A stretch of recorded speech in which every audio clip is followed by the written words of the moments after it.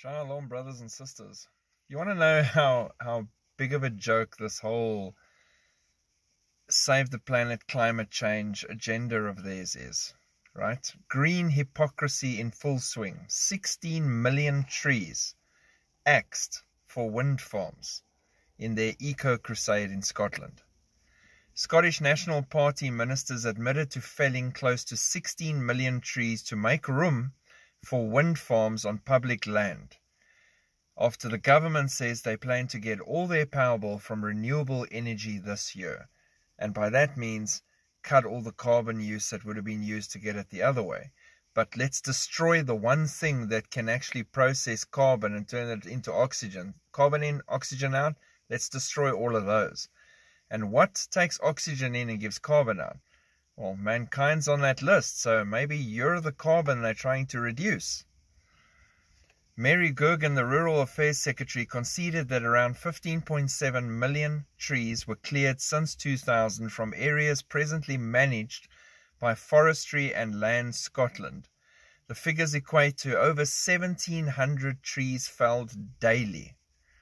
Despite this, Gergen insisted on a planning presumption in favor of protecting woodland, expecting wind farm developers to take compensatory planting elsewhere. So cut down as many trees as you want, which are actually helping you with your carbon issues you're so focused on, but promise to plant some new ones somewhere else later.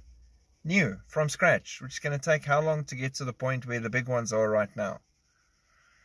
Woodlands that are ancient or of high conservation value should not suffer from mass felling because of other rare and endangered plants and animals that will be lost too. In other locations where plantations were, the trees have been harvested anyway. A pragmatic approach would be to ensure that the timber is used for buildings or other ways that do not release the carbon stored in the trees into the atmosphere. Lindsay Ward, a Highlands wind farm activist, said not only are millions of CO2 absorbing trees being felled for turbines, but hundreds of thousands of acres of ancient carbon holding peat are being dug up as well. The Scottish Government has pledged to cover more than 1/5 of Scotland's land area with trees by 2032 to help tackle the climate emergency.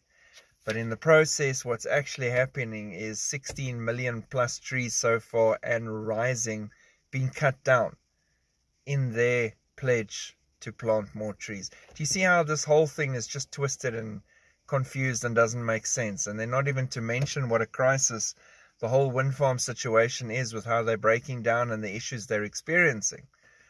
It's a farce. And like I said, the carbon that they actually want to reduce is me and you.